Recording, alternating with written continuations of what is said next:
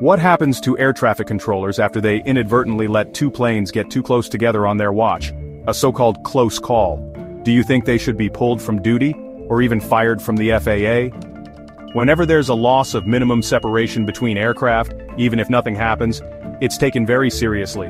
What follows is an investigation. The goal? To find out what went wrong. Was there a pilot error, a misunderstanding, or did the controller genuinely slip up?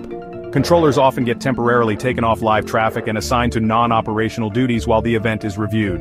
The FAA and facility management assess whether it was a procedural issue, equipment failure, or human error.